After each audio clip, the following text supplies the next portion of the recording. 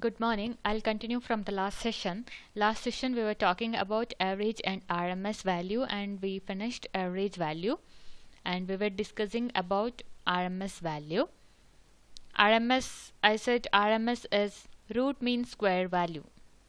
So in statistics it's something like first you take the square value, like if you have some n number of values for this current, like you take n samples, I1, I2, I3, etc. up to n, square all these values, then take the mean and then square root. So square root of the mean of the squares. So in general I can say that the root mean square value is obtained by taking the mean of the square of the mean of the square of the instantaneous values over one complete cycle. So we can say that the effective value or the root mean square value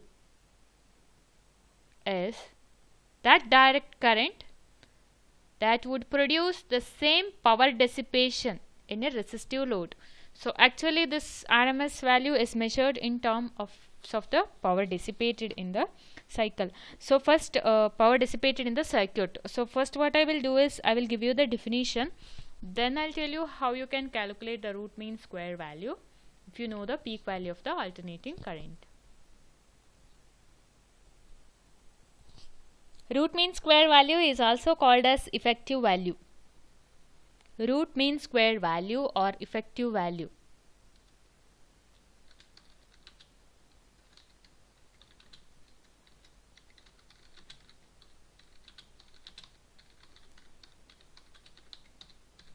Or you can call it as RMS value of alternating current of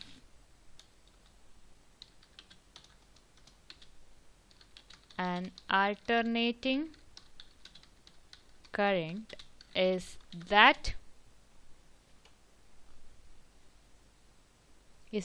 value of steady current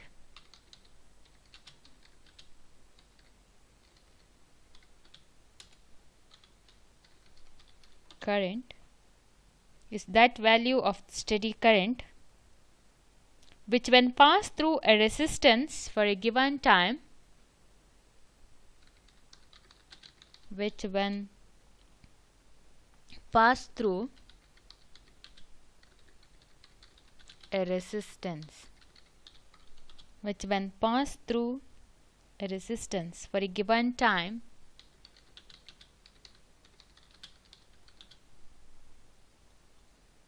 would produce the same amount of heat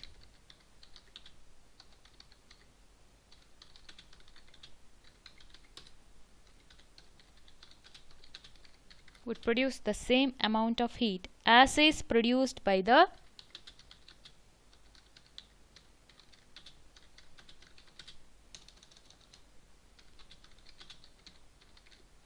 alternating current in the same time, as is produced by the alternating current in the same resistance in the same time.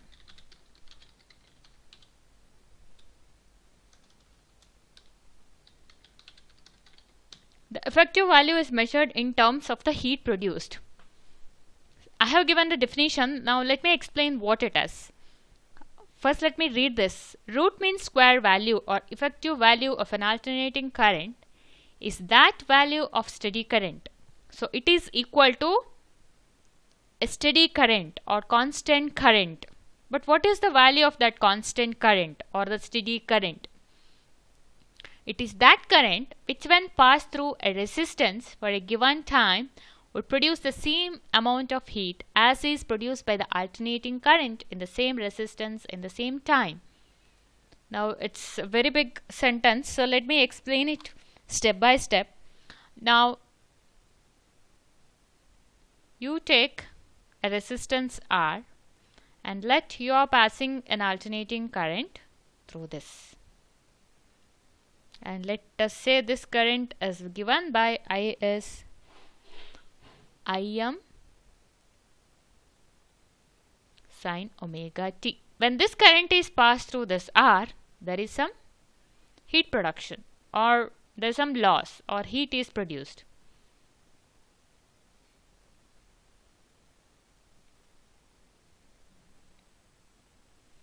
Now take the same resistance, replace this current by a steady current,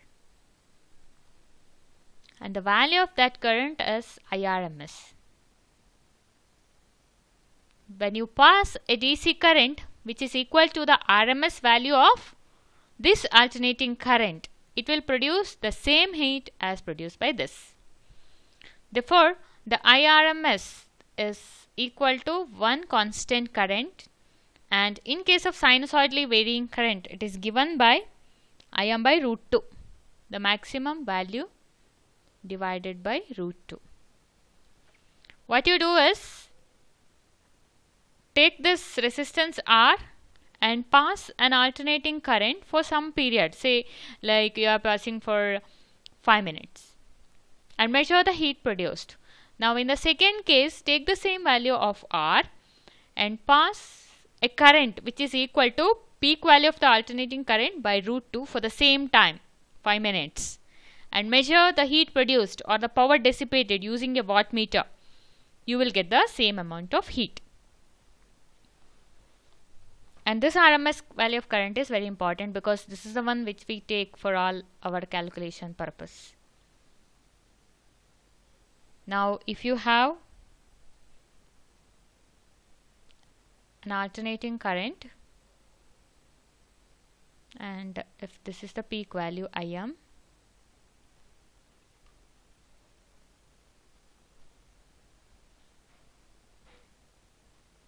pi tu pi, this is symmetric, it should be a symmetric wave actually. Now your RMS current will be Im by root 2, somewhere here, okay. So this current will be equal to Im by root 2.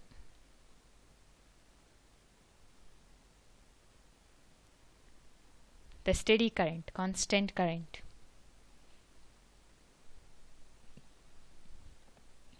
Now hope you understood this.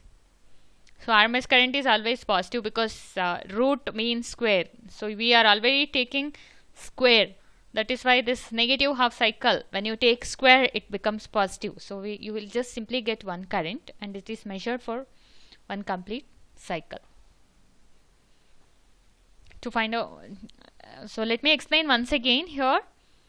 Take two equal resistors like R, okay.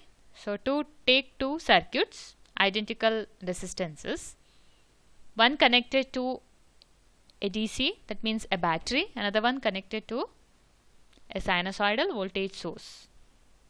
Then you take two wattmeters and measure the heat produced, or power dissipated.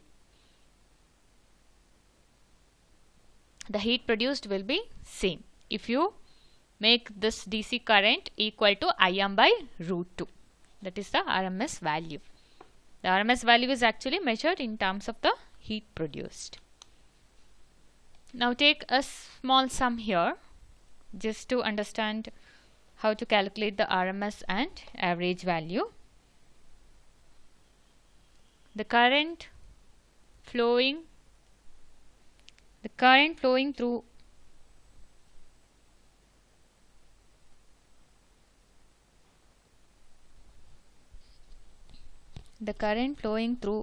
a pure inductance,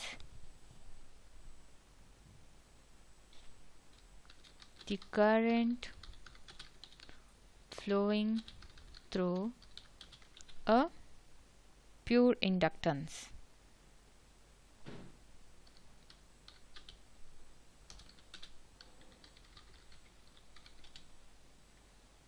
a pure inductance 2 millihenry is I equal to 15 cos 300t. 15 cos 300t. What is the RMS and average value of the current? What is the RMS and average value of the current for a complete cycle?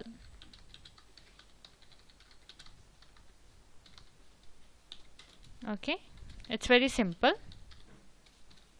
The current is given, so given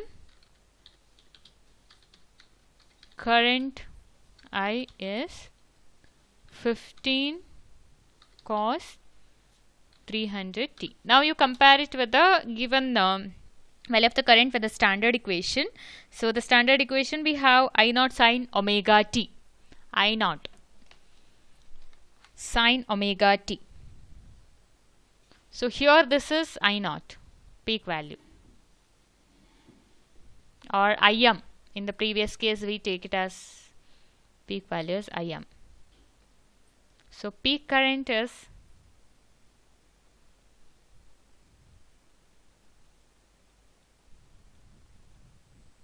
therefore RMS value of current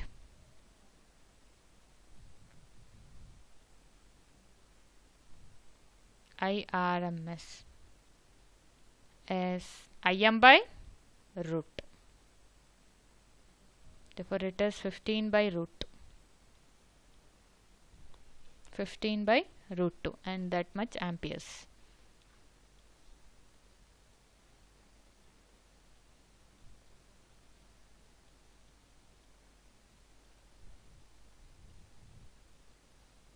Now what is the average current? So he is asking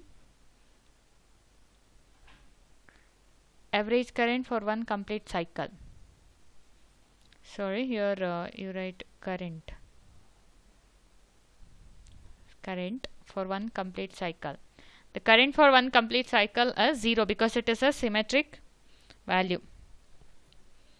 Average value of current for one complete cycle is 0 because of symmetry.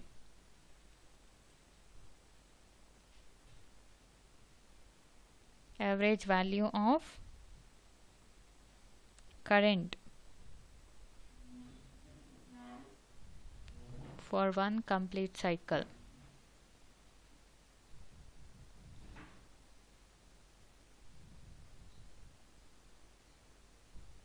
is 0.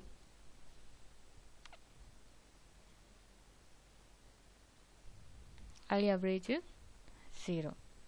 Because of symmetry, when you take the average value for one complete cycle, it becomes 0. Hope you understood this average and RMS value. In the coming class, we'll see what is phase and phase difference. That's also important.